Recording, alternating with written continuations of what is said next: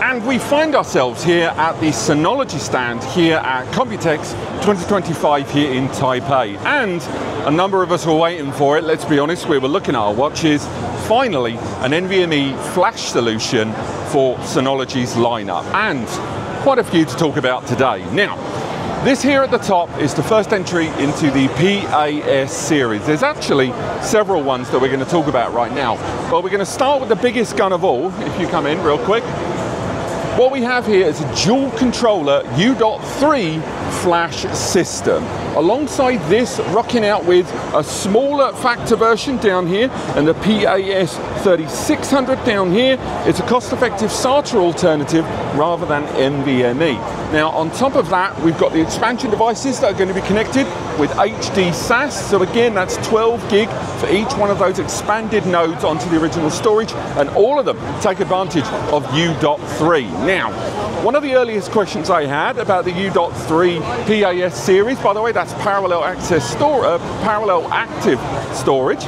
I will say, one of my earliest questions was to do with the storage media. I think a lot of us would agree there are give and take and questions we're throwing around about Synology's approach to storage media. And given their portfolio really only has SATA storage media and 1M.2 based on durability, I had my question. So they were able to supply me with this. This is their U.3 drive. Now I'm going to be looking into that more later on. It goes up to, we've got an 8 TB model here, but this is the drive media they are going to be utilizing in this system. Obviously, once again, as we've discussed many, many times, this is Synology approaching verified media on their platform. And I think there is an argument for some users that once you reach this level of storage, dedicated verified media is kind of a must, or if not a must, then an accepted norm in that space. But at least we can now see that Synology are engaging with flash media now. Now the PAS7700, this can feature up to 4 100 gig slots and 12 2.5 gig ports there. Now the more cost-effective model running on SATA, again, runs up to 4 25 gig ports and 8 10G ports. I'm not aware of the base level connections these arrive with, but at the very least we have the option of those expandable units, one of which taking advantage of SATA drives and the other one taking advantage of U.3 drives. Next up, something we talked about a year and a half ago when Synology was first talking about their DVA series, the Deep Video Analysis, AI-powered recognition and database entry kind of pull system for surveillance. We always wondered, would they ever approach a rack mount model? And I'm pleased to say, it is here, the DVA7400, supporting up to 100 cameras and 40 video analytic tasks at any time. This also has 2 10 gig ports, something of a must, I think, once you reach that level of video feed coming in and out. And the dedicated AI GPU inside via a graphics card there is supplied to a larger amount of storage than what we've seen previously over the other DVA systems, which have always been more tightly knit to the desktop. I'm still waiting for confirmation on AI camera licenses, or just camera licenses in general, but obviously if you use Synology's own cameras, you don't have to worry too much about those licenses. And from the very big onto the very small. Remember we were talking a few months ago about a new slim model? Well, technically it's not going to happen. They've renamed it the FS200T, but it's largely what we already knew. Now this is taking advantage of that J41 quad-core processor. It also has, I believe, 4 gig of memory, supporting up to 6 2.5-inch drives. This has now been reclassified as a flash station product, so focusing largely on the connections there running through the back onto 6 SATA storage drives. Now, one of the things I find kind of weird is the fact that we've got a 2.5 gig connection and a 1 gig connection. Now, I'm sure all of us can agree that it's still going to serve as a phenomenal bottleneck on this. Now, why there isn't a 10 GBE connection on there, I'm not entirely certain. I think at this profile, yes, there is a heat question there, but nonetheless, for those that were still waiting on a flash model that wonder why things have gone a bit quiet, that's largely it. It's been reprofiled, the FS200T. Scaling things up ever so slightly, here's 3 devices that we already talked about a few months ago, but now we've got more concrete to go on here. Number 1, we've got that expandable 2-bay. This is a DS725 Plus, and again, taking advantage of that quad-core AMD processor there. It's also got 4 gig of ECC memory, and on the rear, we've got a couple of Ethernet ports, but we are now lacking that 10 GBE upgrade, which let's face it, we aren't happy about that. Moreover, we've got ourselves a 2.5 gig port, but a 1 gig Ethernet port. Once again, Synology give us, Synology take us away. We're still taking advantage of the USB-C expansion, but still nonetheless, right now, when it compares to the DS725 Plus, keep in mind that this newer generation device has had that scalability removed there. Now, moving away from those, we can talk a little bit more about the home multimedia stuff. So we've got that 4-bay and we've got that 2-bay there. Now, these are going to serve as moderately small upgrades over the DS425 Plus and the DS224 Plus that came before them. So first and foremost, we've got ourselves that DS425 Plus there, and as you can see, it's largely the same.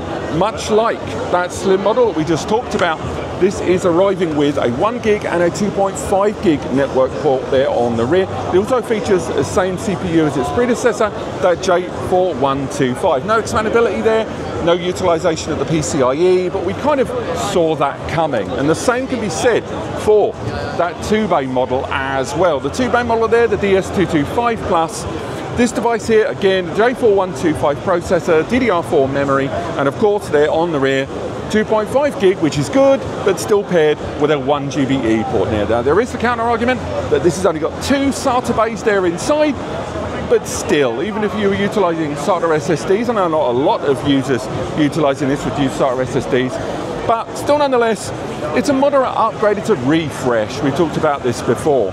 Circling back once again to the controversial subject of storage media, I just wanted to talk a little bit more about SSDs here. They've got their new U.3 SSD I mentioned earlier on, but I was unable to find out exactly more about this drive. What exactly is the controller that's being utilised? Are they originally coax perhaps?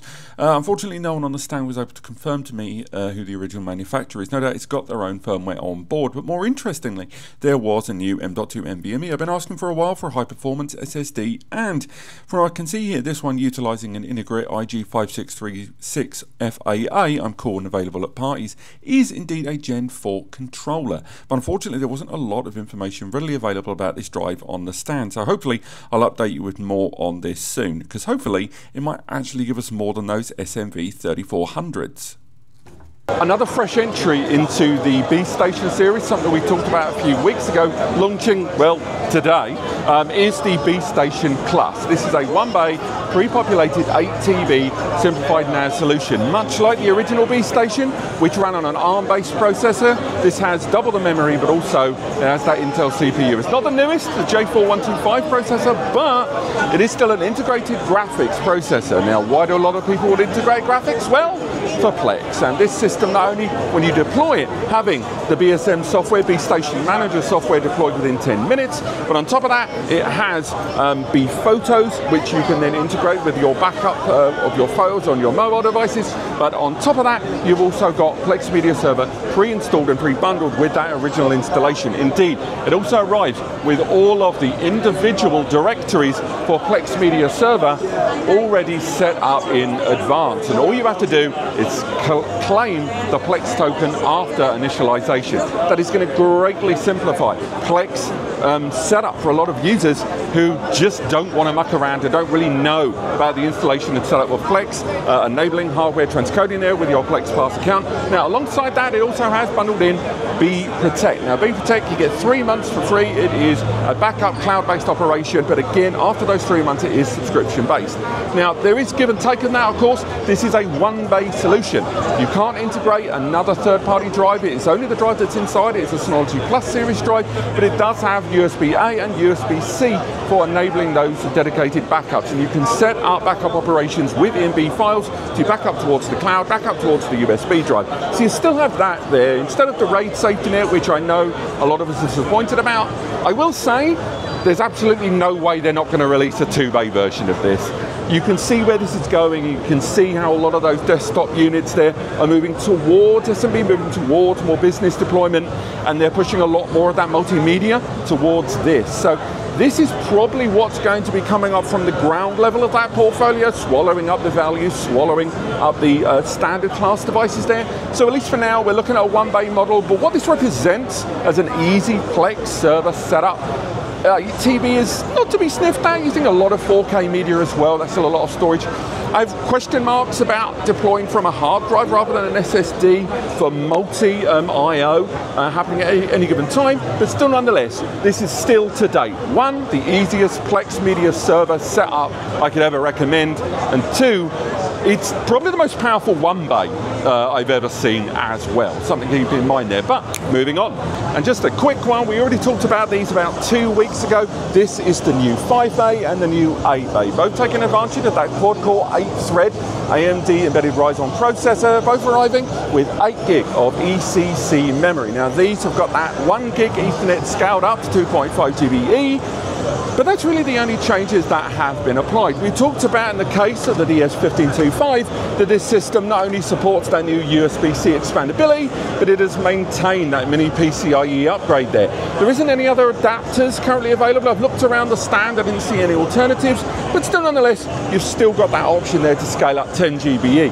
Now, that's something that has always existed on the 8 bay model. The 8 bay has always had traditional PCIe upgrades there, and of course, Synology has been scaling out a lot of those PCIe upgrades over the years, now featuring, I believe, 25 gig and 50 gig ones.